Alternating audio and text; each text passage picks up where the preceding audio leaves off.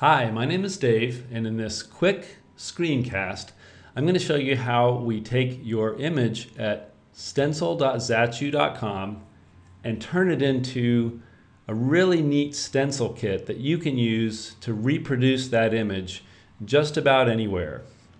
Never has it been so easy to create a multi-layer stencil from an image like this.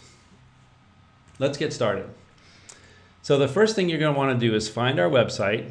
You can either Google Stencilizer or you can type in stencil.zachu.com, either way. And when you find it, you're going to be prompted to either get your friend's Facebook photo, or you can pick a photo from your local drive. I'm going to find a picture of Katie, one that's cropped well and has some good color contrast in it.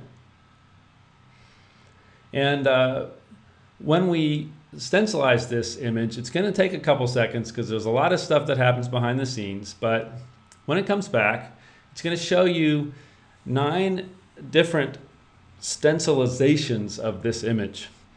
And some of them are going to look good, some of them won't look so great, but you're going to pick the best one. You can pick the one that represents the original image the best, or that you like the best.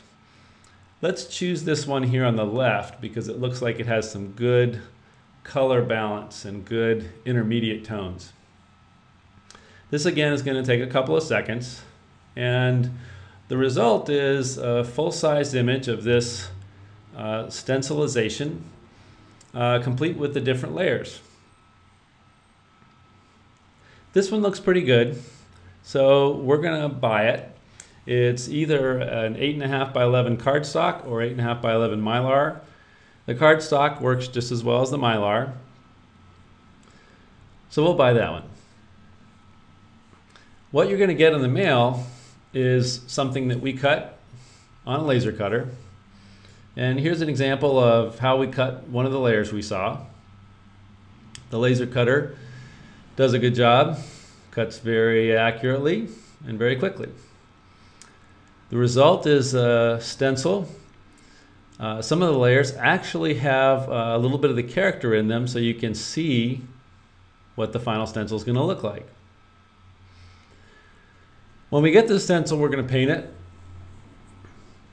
You can paint it on cardstock, or you can paint it on the side of a house or on your mailbox. You can paint it anywhere.